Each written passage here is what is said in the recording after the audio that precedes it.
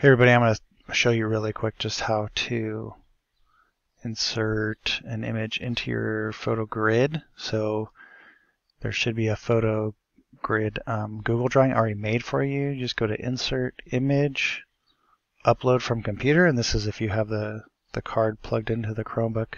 You should be able to scroll down and see this one that says EOS Digital, and that's the memory card.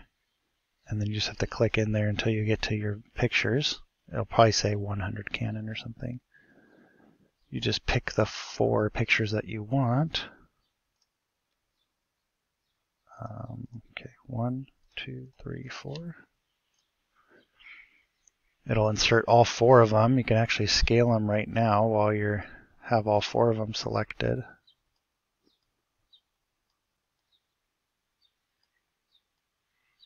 Oh, well, yeah.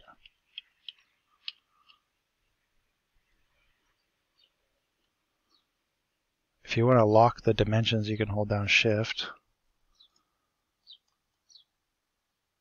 And then you'll be able to just you can move them around as you see fit, but you're supposed to kind of put them into a grid type of situation.